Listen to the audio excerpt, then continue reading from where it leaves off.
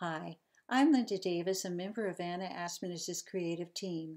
Today I'd like to share how I layer FotoBlendz masks above and below layers of ArtsyTransfers to create a background that appears complex on a scrapbook page. But for detailed information on creating complex Artsy pages, you really need to take Anna's course, Anna Blends Live. You'll be inspired. I know I have been inspired since taking the class in September. The design for this page is based on Artsy layered template number 212. By layering a FotoBlendz mask, transfers, and a brush, I created a unique page with this template. Sometimes we call that making it our own. To keep this video short, I'm simply going to walk through the layers panel for this page with you, but this is where I began my page design with this template. Okay, let's look at the FotoBlendz first that I started with. I placed mask 4 from Wild Autumn FotoBlendz number 1, and to that I clipped transfer 2 from Artplay Wild and three layers from the PSD ArtsyTransfers Wild Autumn number 3. Only for the stain, all of the other layers are on normal. Only the stain is on vivid light, but at 100% opacity. So let's close this group and leave it on, but let's look at the ArtsyTransfers. I placed these transfers behind to fill out what I had on my FotoBlendz mask. And on these, I only used 7 of the layers. And I'm pretty sure that I left them in the same blend mode, maybe changed the opacity that Anna provided with this PSD set.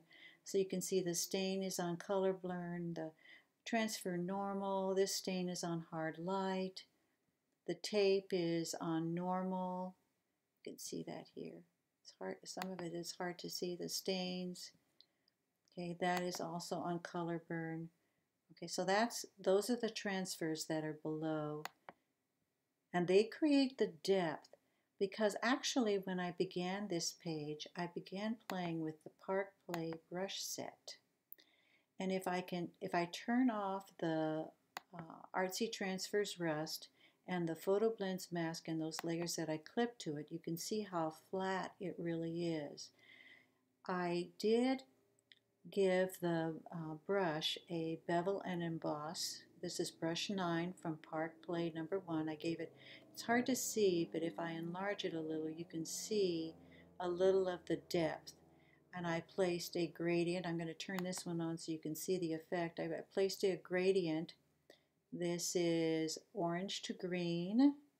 And I used the diamond style minus 90%, 100% scale.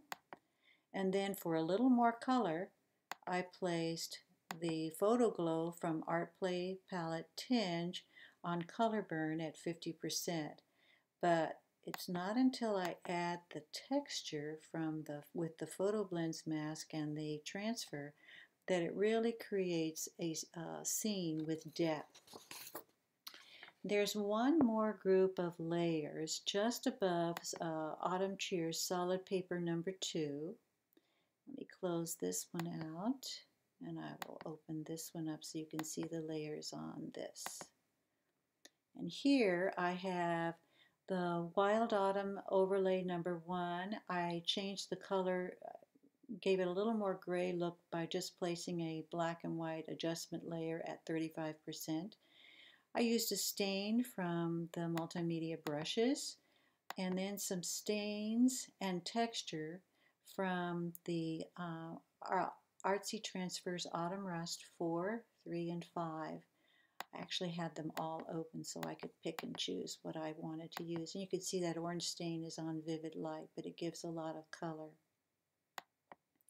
Now I'm going to turn back on the layers that I placed just below the frames so you can see what the bottom portion of this page looks like. And here are those layers. I used some layers from the template itself, spatters, stains. I use some layers from the PSD Transfers Wild Autumn. You can see those here. And Autumn Rust.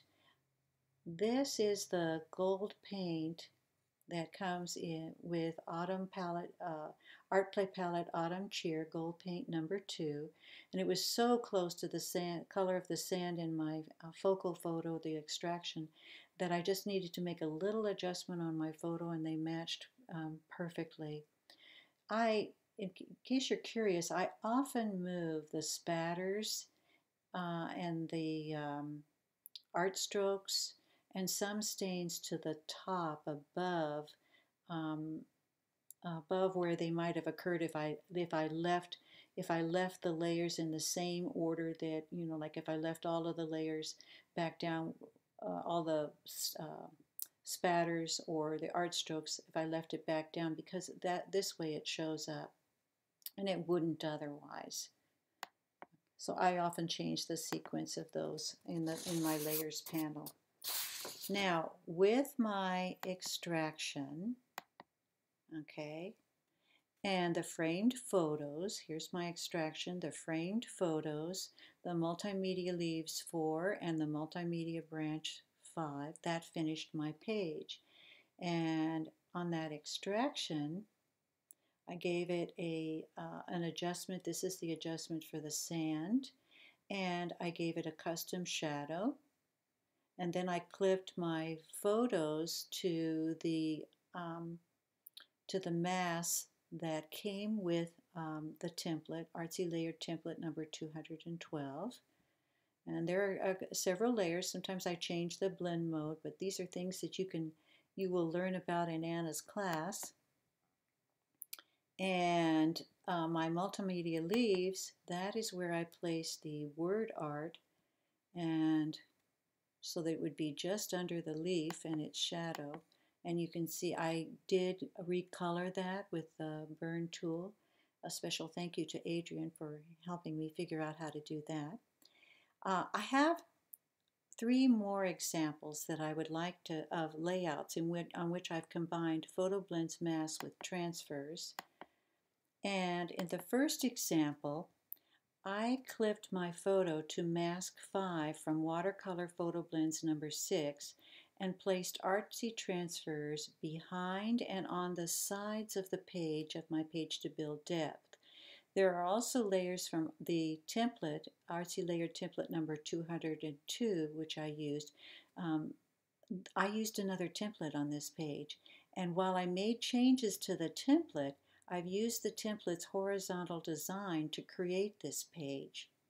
On my second example, the meanest teacher, I clipped the large photo to a mask from the camera FotoBlendz number 1, and then built the background with PSD transfers from PSD ArtsyTransfers Studios, and also layers from the template. This is another template, number 205, on another Artsy layered template, and as well as transfers, the ping transfers from Artplay Studios. One last example. I clipped my focal photo of this critter to a mask from Wild Autumn FotoBlendz number 1. It was mask number 3, and placed layers from ArtsyTransfers Autumn Rust number 5 below it. I also clipped this photo to some of the layers of that transfer, a transfer layer and a paint layer in those PSD layered files. And then I placed a mask number 1 from Wild Autumn FotoBlendz number 1 below these layers, and clipped up another photo of the white mums where I photographed this little critter to extend the flowers out. So you can see there are a lot of different options for playing with FotoBlendz masks and layering them with Artsy layered transfers.